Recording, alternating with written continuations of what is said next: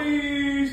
So, in today's video, we are going to start wrapping this junker black. And I have a very bent brake lever that we are going to replace with a new one that I have sitting at the shop. And while we're there, maybe I will take a wire brush and do some satisfying wire brushing on the heads for the 5.3 for the LS, for the Taco, because those need to get wire brushed and then those are getting painted. The block is painted, the oil pan is on. I'm ordering some more parts right now. The heads will be on the way shortly. Cam should be coming soon.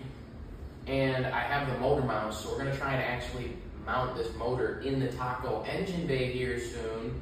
I just have to grind up some more stuff there quick.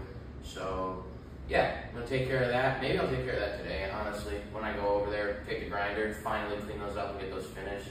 So I don't have to worry about that anymore. But mostly, this will be videos on the Clap Box Honda with some parts of, you know, the truck.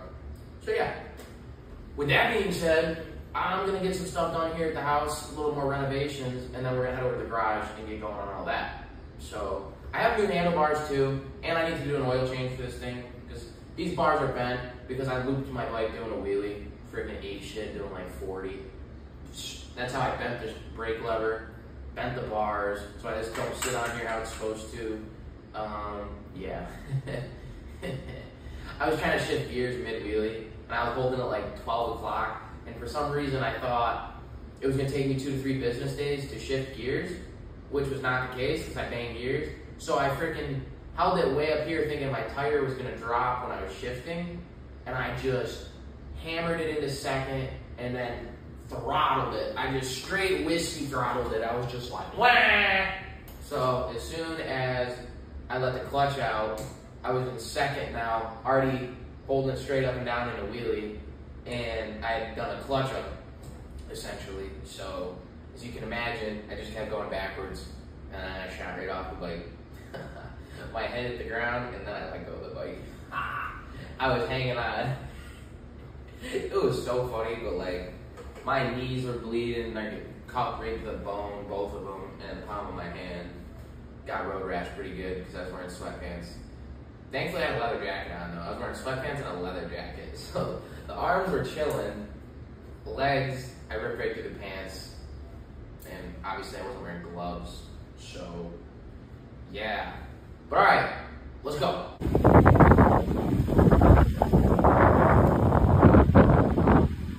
Today didn't go as planned. As you can see, I bought a Zx6r. Sorry guys. Sorry to disappoint.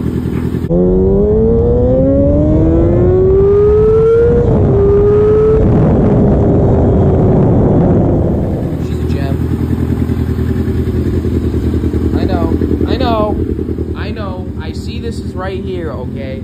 I didn't forget about this or that. But this, look at that ass. How can you even be mad at me, bro? I hit you guys with some GoPro clips. I don't want to wrap it too much right here because I just did and it's early, but...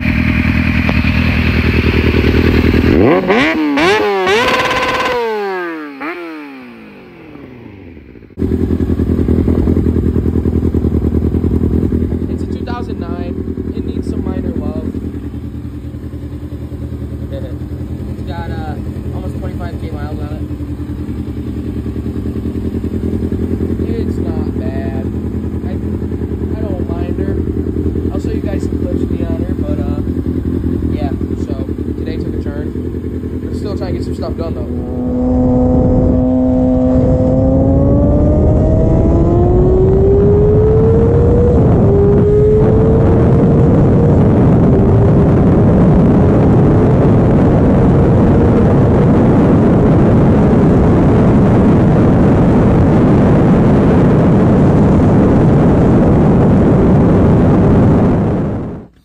It has been like 3 days. 3. This video did not age well, brother. It did not. It really did not. Like, Chef Boyardee for the win. Gotta have a reserve stash. sketchy jack stands because I'm like that. So, I swear to God, the clutch in this thing is smoked. Swear to God. Here it is. Open. Yeah, so knew the clutch was kind of going. The guy tried to hit me with this whole spiel about it's a race clutch. Like I don't know how clutch works. And it was showing signs of being shot. And then I decided to let my buddy ride it around the block who said he knew how to ride a bike. And guess what? When he came back, Justin's bike had 7 neutrals and no gears left in it. So, clutch.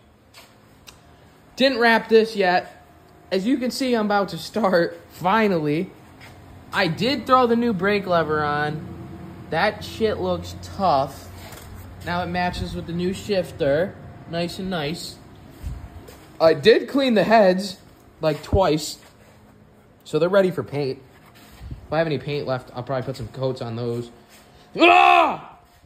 So yeah. It's not even been a week later. That thing's broken already. Ah, gotta love Marketplace, right? You win some, you lose some, okay?